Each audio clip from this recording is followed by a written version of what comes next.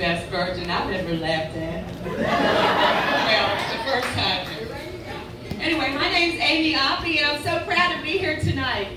You know, I just found out today that I have 82 subscribers on my YouTube page, y'all. It's AMYOPPY_S Comedy. Y'all can be one of those subscribers. Look me up. Then I don't have to tell you the past so you can figure it all out, you know? Because I'm one of those storytellers that only gets 5 minutes at a time. I drove almost 3 hours to get here, though. I live in New Braunfels, and I made it through snow in 21. How about y'all? Woo, woo, woo, woo. I too had the vaccine, you know, but someone said there were 31 in a midlife crisis. Well, I'm 61, still having fun. Fuck that midlife crisis. I don't know what he was talking about. You know, I plan to live twice this long because I've been really living it up. And if you look at my YouTube, Amy Oppie's Comedy, you'll figure that one out. And I'm going to tell you my favorite thing. She talked about masturbation. To me, that's the only way to keep you in a good relationship at this age, you know? You know how to satisfy yourself, you don't get disappointed. Yeah. And now the cool thing is when you get old, things get wrinkled, right? And there ain't nothing bad about a wrinkled vagina, like a flavor saver, you know what I'm saying?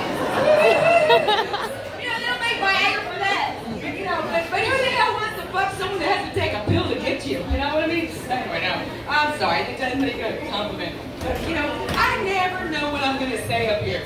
And all the way down here, driving here, passing the, what, $8 Generals? $8 Generals and only 6 Dairy Queens. Can you believe that? I mean, when I first started driving down from New Braunfels, there was at least half that many of each. So I think they need to step it up with those Dairy Queens, because that's the, capital of all small towns, right? Yeah. Okay, anyway, so Dollar General's taking over. You know. So, hey, you know what I really like to do? I like to let y'all know a few things. I like to be a teacher.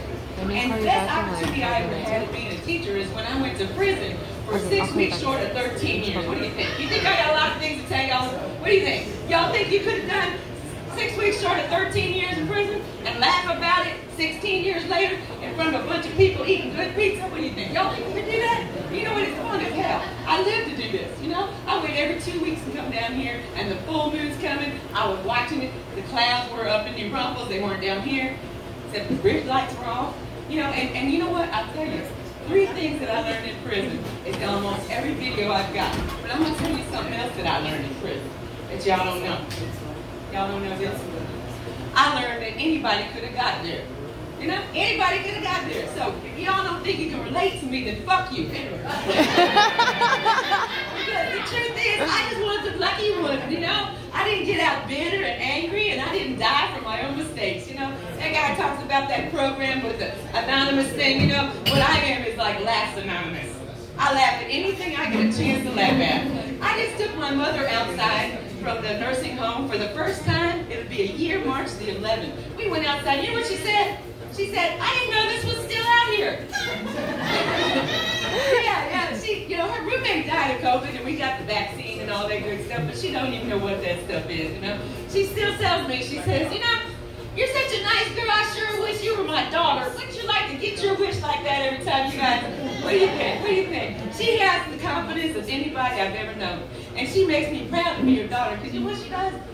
When she sees a good-looking guy like that guy up there who called himself a virgin and said he was ugly, well, she thinks everybody's good-looking. You know what I'm saying? She proposes marriage to them after they've changed her brief. Now, I think that is tremendous. Don't you think? I want that kind of confidence, honey. I do for the rest of my life.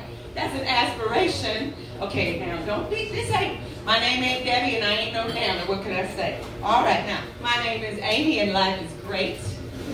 And I want y'all to celebrate being here tonight. And, of course, we're kind of over that nasty shit, aren't we? We want to see what you really look like. You know, I started a new job in August, just a couple days a week, and I just found out what some of my coworkers look like. You know, it's funny. But anyway, so I'm going to tell you one of my favorite things to teach. Because they're sitting there watching, and thank y'all for showing up. I really like doing comedy in front of strangers, and when I get to know you, then I start getting blushy, you know. But keep coming back, you know. Because the thing is, if y'all can comment on my Amy Oppie's Comedy on YouTube, then I can get better ideas what you want to hear about. And that's what I remember now. Yolanda Salazar was brought up today. And guess what? She was on the other side of the cell from me one time when I was doing SAG time in prison. No kidding. That's the first time I got to hear Selena's song. And what's funny about that? Who thought I'd end up a stone's throw away from that woman's memorial? What do you think? I mean, not Yolanda. She had a lot of shit to remember about her. Her grandma used to visit her, and we'd all have to go on lockdown while she walked up there. Her grandma would sit in the easy chair. We all hated that bitch. But anyway. But I met some really famous people in prison.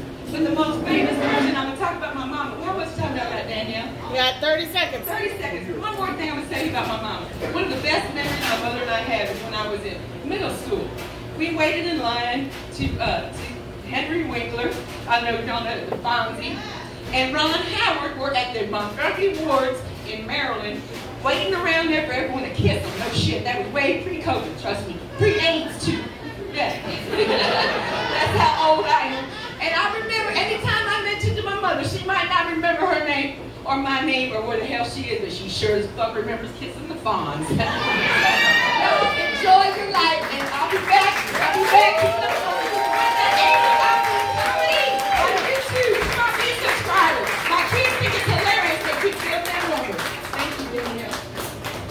Keep it going for 8.